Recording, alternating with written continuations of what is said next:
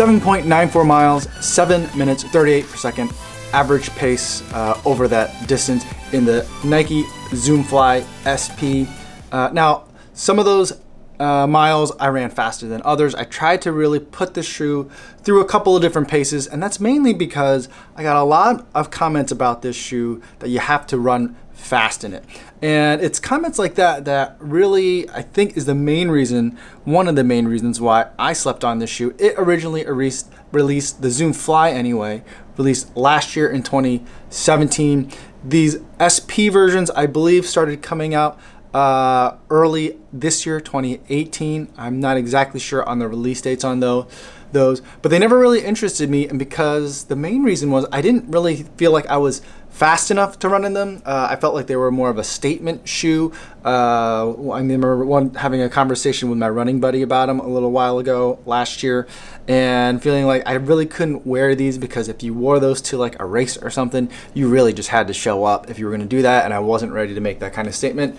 I'm still not ready to make that kind of statement now, but I think with a lot of things happening over the last year in terms of the running shoe world, this shoe isn't as much of a statement shoe anymore, but it is. I did think it was worth a try because I was able to get it for 50% off at Finish Line in this particular green color. Now, the first thing I'll note about this green color, it's way more green than it looks like in any of the pictures, and so I thought this was basically going to be a mostly white shoe with like ghosted green accents to it, and that's definitely not the case. This is a green shoe, but one of the things that I did like about it that's different than the regular Zoom Flies is that it doesn't have the huge Nike swoosh along the side of the foot and into the toe box. It just has a little tiny one there, and it has a little bit of a larger one on the medial part of the foot on your inner foot. And so I thought this was a little bit more understated of a shoe for that reason, but to kind of bring up the flashiness back, it's got that transparent material that's showing up in a lot of Nike shoes lately, and I wanted to give that a try as well. When I put it on, I had gray socks on today. They're not special running socks at all. It says Timberland on the top of the foot, and you can definitely see that through when you're running in these.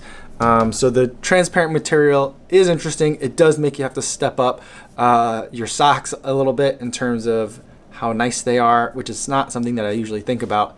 But on the other hand, I was worried that the clear or the transparent material was going to be really hot or really uncomfortable, but I didn't notice it to be so. It's not ventilated by any means, but it doesn't feel like it's like a plastic tarp, which is what kind of like the concern that I had. So it is somewhat breathable. Air can flow through it, so that wasn't too big a concern. I did take it through a couple of puddles today, and the shoe did just fine. Some other kind of interesting things to note: the green on the outsole is again very, very green, much greener than I thought it was going to be when I was looking at the photos online.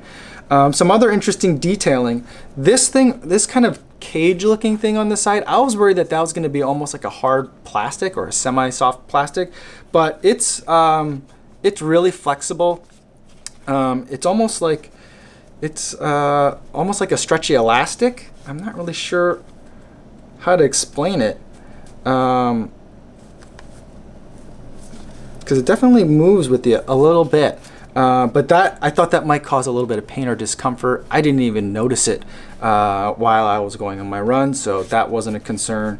On the side of this, there's print on all of the Zoom, well, at least on the Zoom Vaporfly 4% and on the Zoom Pegasus Turbo. There's text on here. On this one, the text says, Nike Running Innovation Concept Zoom Fly Design version 7.2. So that's a little bit different than what it says on the Turbo, and so I just thought that was interesting. I kind of assumed it would be the same kind of, engineered to the exact specifications of elite runners or whatever they say on the Turbo. And then on this side they have a little bit of detailing for the Breaking 2 attempt, and it says Nike Racing on the back, and it has Nike Racing on the insole as well, which is also very, very green. Overall, the shoe felt great, but there's definitely a case of two shoes going on in here.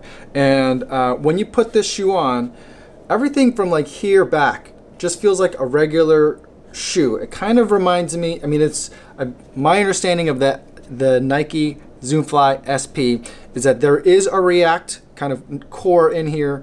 Around that is Lunarlon, and also in here is a carbon infused nylon plate, not the carbon fiber plate that's in the Vaporfly 4%, but a carbon infused nylon plate. What exactly is the difference? I'm not really sure, but that's what's going on in this shoe. So my understanding is what I'm feeling in this shoe is Lunarlon, and from here to here, it feels like kind of just a regular shoe. It reminds me a lot of the Epic React in terms of the feel here. Maybe a little less springy than the React foam is, but that's what I feel back here. But then as soon as you get from here forward, it just feels like the shoe drops off or disappears. I mean, it looks like just a regular shoe, but in the toe feel from here on, it's as if like there's no foam and it just chops off. And so when you're running at a slower pace, when I was running at kind of my marathon paces, I felt like I was running in this area. When I tried to pick it up, and I had 1 mile that I was running between like 6.5 to 650 per mile, so a little bit of a faster pace, kind of like in my 5 to 10K race pace area, a little bit slower than those, but in that area, I felt like I was in this section of the shoe, and when I was there, that's when I felt like I felt like a little bit of pushback from that the plate, or maybe it was just purely the geometry of the shoe. I'm not sure, but it felt like a completely different shoe once I was up more on my toes.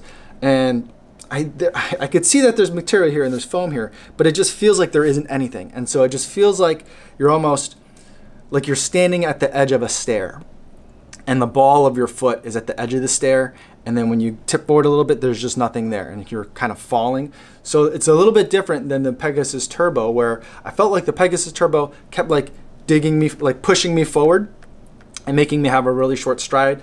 This was different in that I didn't feel like it was accelerating my stride, but it was in a different way encouraging me to run faster. It's a hard kind of sensation to explain, but it's definitely a very different ride than the Pegasus 35 and very different than the Pegasus Turbo.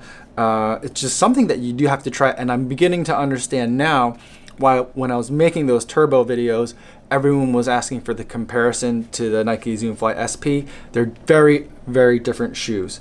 This one is a little bit heavier than the Turbo, but it also at the same time is a lot lighter than I was expecting it to be. The materials all up in the upper are quite minimal. There's a little bit of padding going on right around here on the back of the heel for comfort. And overall, I didn't feel like this shoe felt very tight around the foot. It kind of reminded me of the Ultra Boost in that way. That shoe, I just don't feel like I can ever get it tight enough. I mean, I can tie it as tight as I can tie it. I can tie it as tight as I can tie it, but it still doesn't feel like tight on the shoe, on my foot, like a Pegasus might. I kind of felt the same thing here, but when you're running, it doesn't feel like it's loose or you're gonna slip at all. The stack height here is pretty high, or at least it looks pretty high. I didn't feel like I was unstable or gonna tip over by any means, either when I was running at slower speeds, and slower speeds for me today were a little bit under 8-minute miles. I think most of my slower miles were at like 750, which is faster than my marathon pace, which is why I do this. But and so like I think that's about 5 minutes per kilometer or faster down. I was in like the 4 to 5 minute kilometer range, and just to get a different sense of what it would feel like to run with those. And so I definitely was able to keep up faster paces, but it was a different feel. With the Pegasus Turbo, I felt like it was, you know, I'm accidentally running faster. With this one, I had to think about maintaining pace, and I could tell that because there's really the kind of the two shoe feeling going on here. I felt like when I was running marathon paces, I was in the back, and I felt like when I was really wanting to push it to go into 5 and 10K paces, I was really up in the front, and it was a different feel of a shoe. And so that was just a unique feeling for it.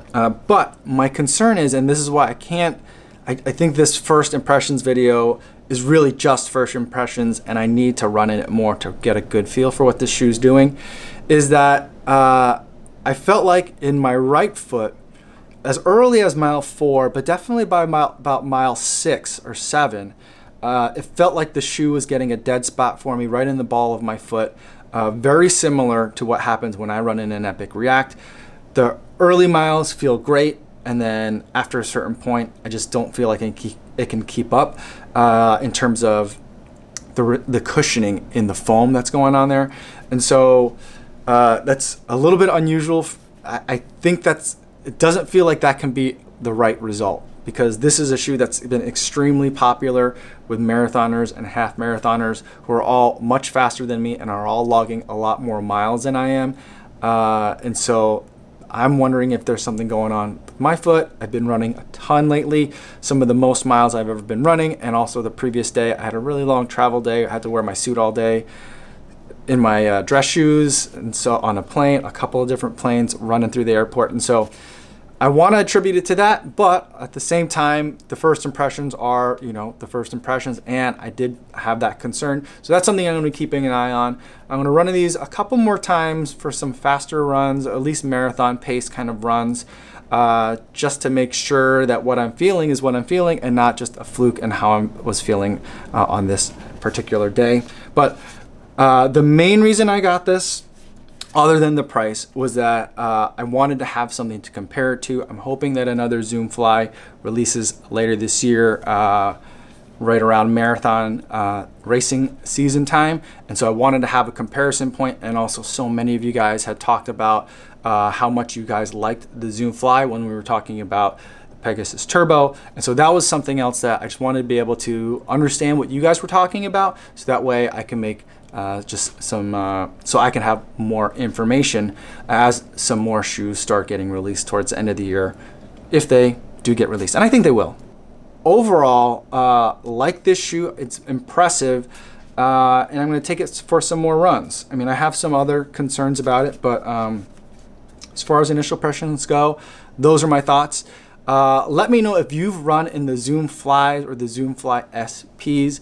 Let me know what you think about it. Let me know if you feel that kind of like two shoe sensation too, and if you've been using them just for racing, or if you've been using for more of a daily trainer for your marathon training, if that's what you're doing. I'd love to hear from you guys down there in the comments. Thanks so much for watching, and I will see you guys tomorrow. Yo, what's going on?